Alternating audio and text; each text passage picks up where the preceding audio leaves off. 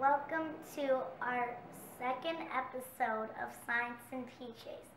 Today we are going to be learning how to make slime and learning about slime. And slime is actually like part of a solid and a liquid. And this experiment came from one of my favorite books, Science Rocks.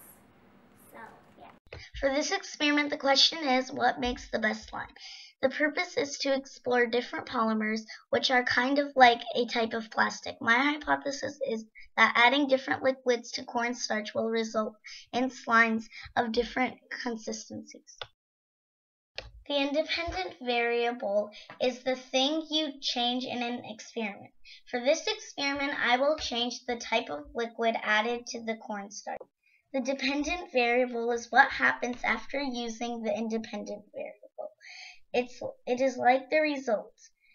For this experiment, the consistency of the slime is the dependent variable.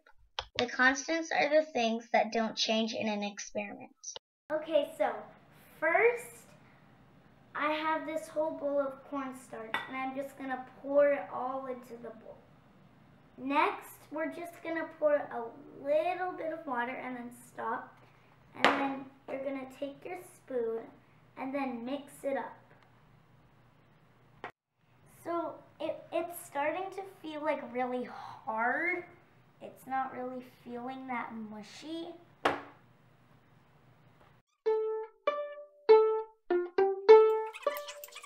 Okay, so it's a few days later. We made like a new batch of slime. And now it's like better, and we added yellow food coloring this time, so it looks more like slime. So it's like it looks like nice and liquid in like a swimming pool, but really when you go like that hardly, then it's actually like a solid.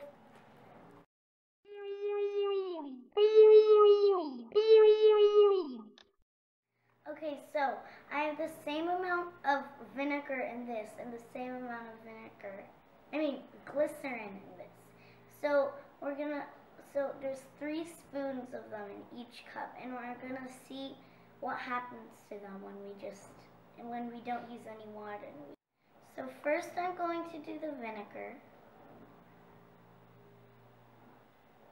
Feels like it's getting really strong now. Now it's really strong and it's not gooey. You can just let go of it and it falls like that. Good. So now I'm going to do the glycerin.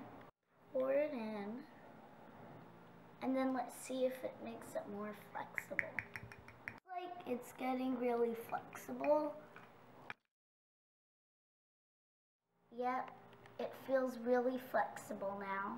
It feels like yogurt too. Okay, so I'm gonna recap. So a polymer is like the chain of the molecule. So vinegar makes a more stronger polymer, and like the glycerin one, it makes like a more flexible polymer.